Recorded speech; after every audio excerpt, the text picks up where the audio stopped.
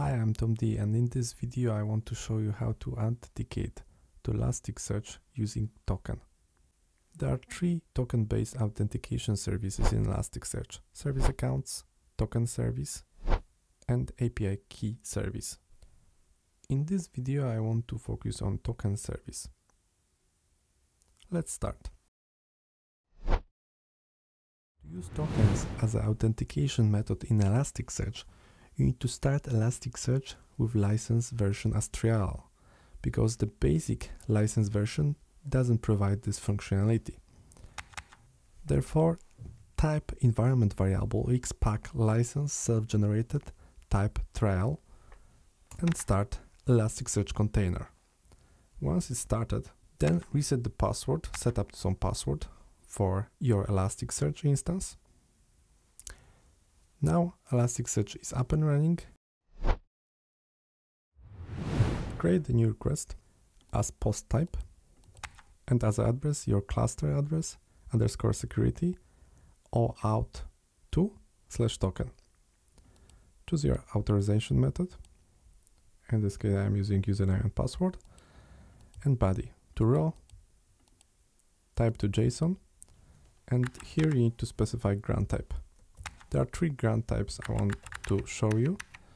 The first one is called client credentials. Let's start it.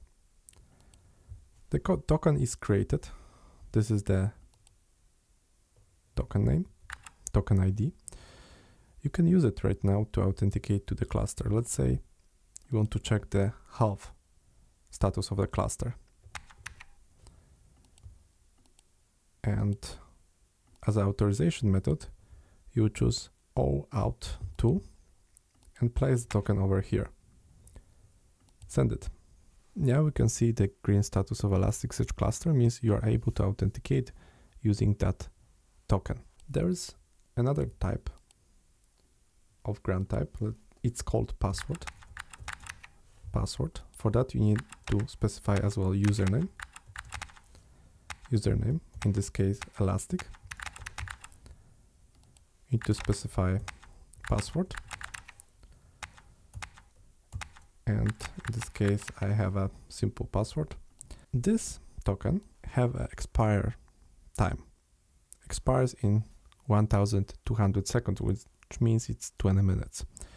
It also have a refresh token, which means you can use that refresh token to extend the lifetime of the token, which forward us to the next grant type, which is exactly refresh token name.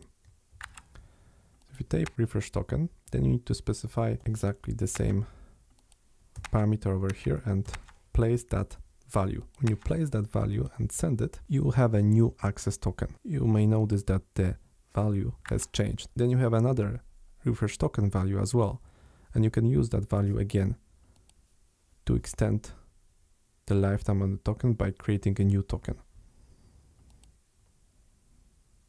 So you have another token, and then you can use this refresh token again value to obtain another access token with another refresh token value. Invalidate refresh token. For example, you want to resign from refreshing that token, you can delete that refresh token and make it invalidate in this way, so it will not make it possible to refresh that token. Therefore, change the request type to delete, remove the grant type, and left the refresh token value. If you run it right now, you will make this refresh token invalidated. It's done. One token got invalidated. Now if you run the query with that token that you deleted, trying to refresh the token, you'll get the exception that token has been invalidated. So the refreshing the token with that refresh token is not possible anymore because it was deleted by you. Now if you want to delete actual token, which means the token that was created, let's create quickly one token. Let's say grant client credentials, authentication case. Okay, let's create that token. The token is created. So now if you want to invalidate that token, that is the value is presented here. If you want to invalidate that token, just type token here and place the value of the token. Then switch the request to delete, run it, and token is invalidated. So now if you want to use that token, let's say in another query, to get the status of health status of Elasticsearch, you will see the exception that token is invalid. The access token expired.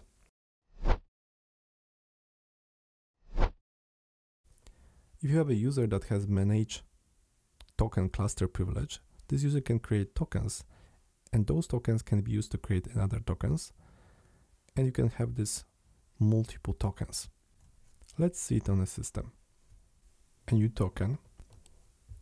You get the token here, you can copy that value, and you can create another token and use a token as authentication method. So you got another token. This token you can copy and place again as authentication method, and you can keep on repeating that steps. Actually, I wrote a script, token bomb recursive. It keep on calling the method that creating the token in a recursive way. You can see that every token is created with an authentication method using the previous token. So the function is working in a recursive way, and it let me create over 3 million of tokens this way. Means that the level of nested level was around 3 million. The depth was 3 million. So basically you can create maybe infinitive number. I guess there is some counter that might be long data type that limits the number of tokens, or maybe there is no count and you can create infinitive tokens. This I haven't checked in the source code, so I'm not sure right now.